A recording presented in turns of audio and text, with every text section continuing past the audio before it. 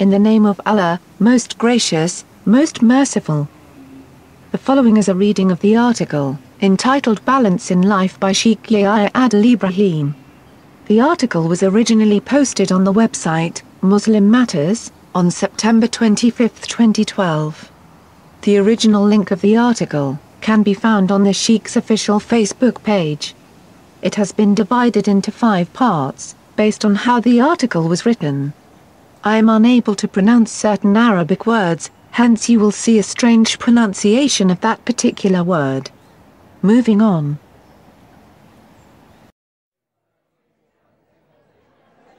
How much is enough, of anything? Really, how much is enough? The sacrifices we make for the attainable, perishable indulgences of this world, are astounding to say the least. The capacity to inconvenience or mistreat others for a small gain is not unimaginable. All of us have experienced a push in the wrong direction by someone vying with us for a promotion or acknowledgement. Equally, abstinence from the joys of life and the pursuit of happiness contradicts the spirit of Islam and the letter of the Quran, and modality of the honored Messenger Muhammad. To push away grace and blessing under the guise of piety is fraudulent and sinful. The refinements of the worldly life and all its splendor are a gift from the Almighty for all humanity to enjoy, recognize Allah as its source and pass it on to the subsequent generations. Sometimes, unintentionally, orators and authors provide us with tales of wondrous spiritual achievements, in isolated narratives that lead the audience into the presumption that the masters of the past were beyond reproach, and felt no hardship in attaining and maintaining righteousness. When you read the biographies of the noble companions of the Prophet Muhammad, you find human beings struggling to attain qurba, nearness, to Allah in very real terms. They struggled against desire, battled alcoholism, struggled against tribalism and racism, endured the bitterness of divorce and repented from sins, major and minor. Achieving balance, and moderation, has always been one of the objectives of the spiritual masters of the past and will remain so in the future. But how can we achieve balance? When the world beckons with its entire attainable splendor, while the akhirah, the hereafter, is beyond our realm and seems so distant. What is to be done when what we are told will ensure our salvation seems to be spiritually unspiritual? What if our salah, prayer, does not comfort? The Quran does not touch the heart? Where is one to turn when dua, prayer, with all its need and anguished complaint, seems hollow? If the seemingly virtuous deeds leave one in unfulfilled apathy, is there a recourse other than pursuing the tangible, albeit fleeting, luxury of life at the expense of the virtuously difficult path that leads to eternal comfort? Balance, as we intend in life, can be segmented into 3 complementary objectives. 1. Steadiness. Balance is in remaining reasonably steady in an overwhelming situation while traversing an unstable circumstance. 2. Stability. Balance is in applying equal strength, deference and importance to 2 opposing forces so as to effectively cancel them out and produce an outcome of maintained stability. 3. Equality. Balance is in what we take out is reset by what we put back in.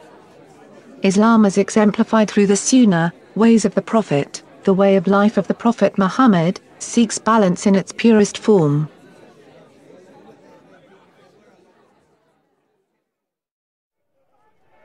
Steadiness. Allah says in the Quran, "Indeed we have sent our messengers with clear proofs, and revealed with them the scripture and a balance, justice, that mankind may keep up justice." Chapter 57, verse 25. Balance is justice, especially when it is difficult to accomplish. When the world is in a shambles and our day seems like night. The sun shines but darkness settles, balance is found in justice. Allah equates his divinely revealed scripture, and the clear evidence of its manifest truth with balance that maintains justice. The governor of Khorasan, Al-Jara ibn Abi Allah, wrote to the Caliph Umar ibn Abi al-Aziz, saying, "Peace be upon you. The people of Khorasan have become rebellious. They are fit for nothing but the lash and the sword. If the commander of the faithful sees fit to allow me to enact such a policy, I will do so. Amr ibn Abd al-Aziz responded as follows. I have read your letter wherein you mention that the people of Khorasan have become rebellious and are fit for nothing but the lash and the sword, and wherein you seek my permission to enact such a policy. You have lied. What they are fit for is to receive justice in their rights. Enact that among them. And peace to you too. Allah says in the Quran, indeed, Allah orders justice and good conduct and giving to relatives and forbids immorality and bad conduct and oppression. He admonishes you that perhaps you will be reminded. Chapter 16, verse 90. In contradiction to many who nod their heads at the above, as it pertains to social justice, politics and macro-scale issues fail dismally in establishing it in their home, workplace, neighborhoods or mosques. But that is just it. Without individual, solitary attempts at justice, the overall balance is eschewed. It starts with you, with me, with our families, and community. Consider the imbalance of closed communities, who refuse to acknowledge domestic violence exists in Muslim homes. Consider the imbalance of after-school Quran schools, where a whack is customary for childish behavior exhibited by children during their lesson. Consider the imbalance of the growing divorce rates amongst Muslim households. Consider the imbalance of an outwardly religious man legally divorcing his spouse, so that they can fraudulently claim Social Security payment as two separate individuals, all the while claiming to be a religious marriage. Consider the imbalance of young adults, finding comfort in intoxication and love on the streets. Consider the imbalance of young adults, making sense of nonsense calls to riotous anarchy, in the name of the Prophet. When the ground shifts with trial and fitna, tribulations, the pursuit of justice in our personal dealings brings balance to our broad spectrum of life. The Prophet declares unequivocally, none of you truly believes until he wants for his brother what he wants for himself. Agreed upon, the masters of the past understood this to mean, as Imam an-Nawawi for example states, it is preferred to understand this in the sense of universal brotherhood, so that it includes the non-Muslim and Muslim. The love you have, the faith you hold, the wealth you possess, the success you earned, the happiness you feel, all and more, you wish for others to receive as you have enjoyed. Allah says in the Quran, you who believe, be steadfast in your devotion to Allah and bear witness impartially, do not let hatred of others lead you away from justice, but adhere to justice, for that is closer to awareness of Allah. Be mindful of Allah, Allah is well aware of all that you do. Chapter 5, verse 8.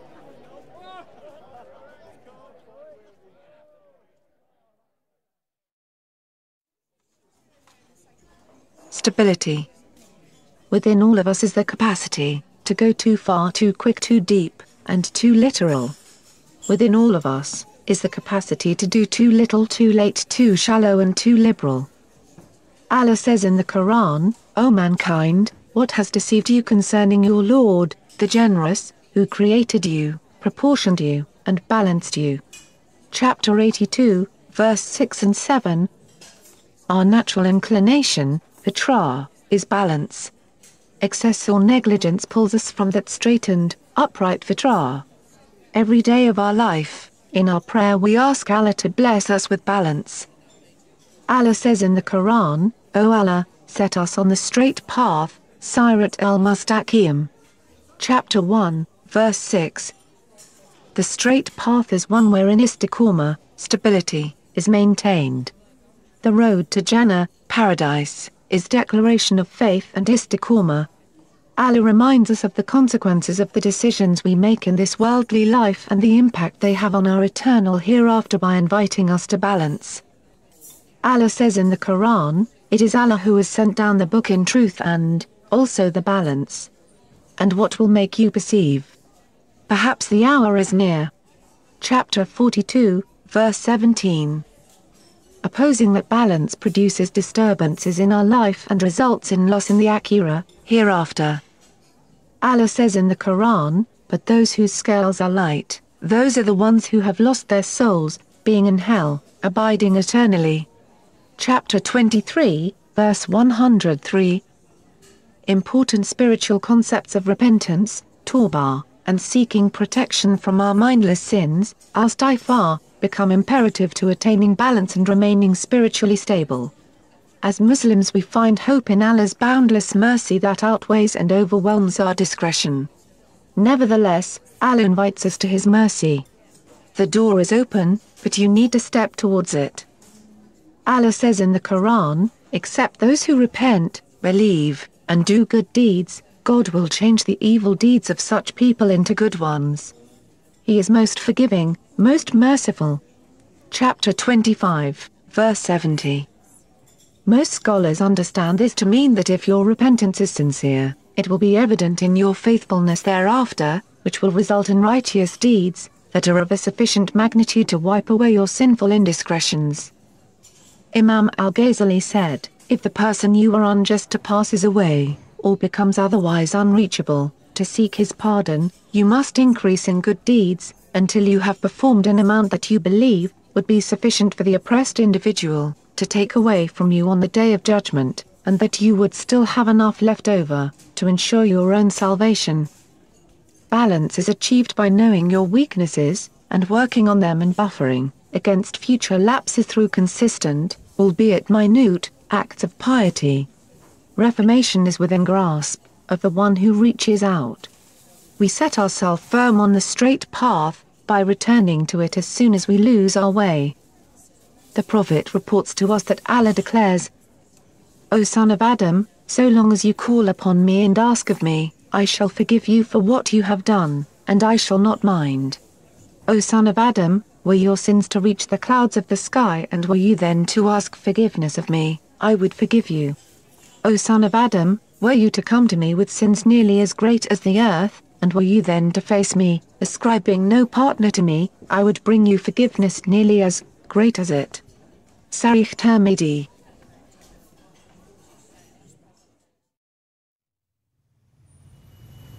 Equality. Good and evil can never be made equal, light and dark are not the same, and truth is distinguishable from falsehood.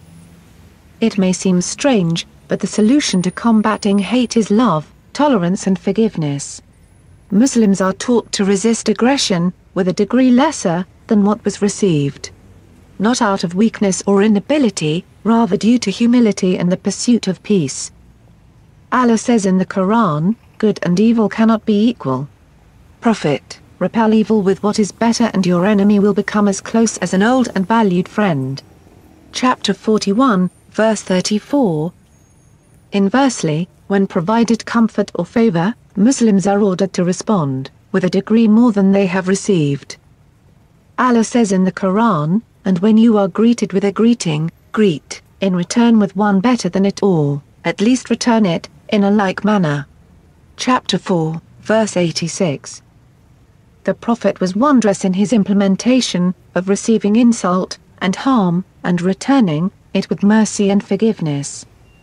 History records that Yahya ibn Umar, one of the chieftains of Quraysh, pledged himself to assassinating the Prophet, even if it meant his own death. During the conquest of Mecca, the Prophet began his tawaf, circling the Kaaba. Yahya thought in all the clamoring that he could conceal a poisoned dagger and approach the Prophet and none would be the wiser. As Yahya began his approach, the Prophet stopped and turned and faced Yahya and addressed him from a distance, "O Yahya, what are you plotting within yourself?" Yahya said, "I am here in pursuit of righteousness." The Prophet continued, and Yahya began to draw closer still. Once again the Prophet asked, "O Yahya, what are you plotting within yourself?" Yahya again said, "I am here in pursuit of righteousness." The Prophet smiled and continued. Soon, Yahya was in striking range, but the Prophet of Mercy struck first. The Prophet placed his noble hand on Yahya's chest. The heart beneath was full of hatred and evil intent. The Prophet reached out in love, forgiveness and mercy. Amongst 10,000 warriors at the conquest of Mecca, the Prophet did not order Yahya dispatched. He didn't ask guards to bar him and keep him at bay. He acted in love and assurance. Yahya understood that his life had been spared, and that had the Prophet Muhammad wanted him harm, it would have been ordered. He said, when he placed his hand on my chest, there was no one in the world I hated more than he. Yet, by Allah, by the time he lifted his hand, there was no one in the world more beloved to me than he. A Muslim seeks to heal, rather than excise, to replenish rather than begin anew, to sow rather than wander further and further to gather. A Muslim gives, full measure, and weighs all matters, with fairness, seeking balance. That results in good for all. Allah says in the Quran, and give full measure when you measure, and weigh with an even balance. That is the best way to produce the best result. Chapter 17, verse 35. Finding the balance. Spiritual development, or the pursuit of ihsan, perfection, is the catalyst for harmony, which is balance in all that surrounds us. The one who follows the sunnah, ways of the Prophet, is a teacher by vivid example, works hard at whatever task is at hand, all the while encouraging those around them. They simplify and resolve problems. They listen more than they speak, and when they are addressed, they pay attention. Their home life, in private, is full of worship, that is hidden from the eyes of others, who would admire them if they knew. They are full of belief and are certain of their Lord. Belief, with unwavering sincerity, that is directed towards earning Allah's pleasure alone, proven through righteous deeds, with purity of heart, is the way to paradise. You and I will never earn Jannah, paradise. We cannot pray enough, fast enough, or be charitable enough to earn eternal comfort. Our deeds are a symbol of our faith, in the pursuit of Allah's mercy, which results in paradise. Allah says in the Quran, it is the Lord of mercy who taught the Quran. He created man, and taught him to communicate. The sun and the moon follow their calculated courses. The plants and the trees submit to his designs. He has raised up the sky. He has set the balance, so that you may not exceed, in the balance, weigh with justice and do not fall short in the balance. Chapter 55, verse 1 through 10.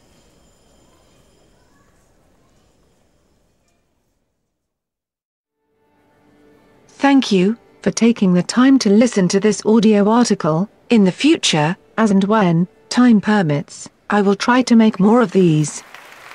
Peace and blessings of the Most Merciful be upon you, your families and loved ones. May all your sins be forgiven, may your good deeds be accepted, and may you all be granted the highest paradise. Amen.